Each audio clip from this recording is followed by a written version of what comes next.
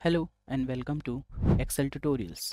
Today we are going to see how to hide or unhide rows or columns using keyboard shortcuts in Excel. Usually what we do is, let's suppose if we want to hide any column, we go to that specific column, we right click, and then in this menu we click on hide, and this hides your column. Okay, similarly you can do for rows as well.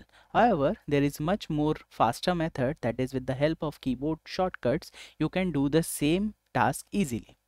So for hiding your columns, the shortcut is Control plus 0, and for hiding your rows is Control plus 9.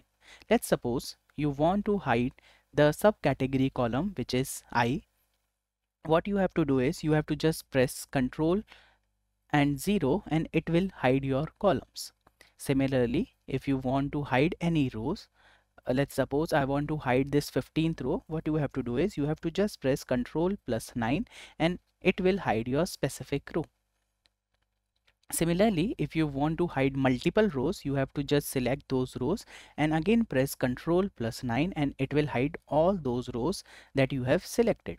However, to unhide your rows and columns, let's suppose I want to unhide my rows. So what I have to do is I have to select the adjacent rows for my hidden rows, and by selecting all those rows, what I will do is I will press Control Shift and 9 and it will unhide my rows. By the same concept, if we want to unhide our columns, let's suppose I want to unhide my I column, which is subcategory, what I will do is I will select the adjacent columns to that unhidden column, that is my H and J, and what I will do is I will press Control Shift and 0, but this doesn't work.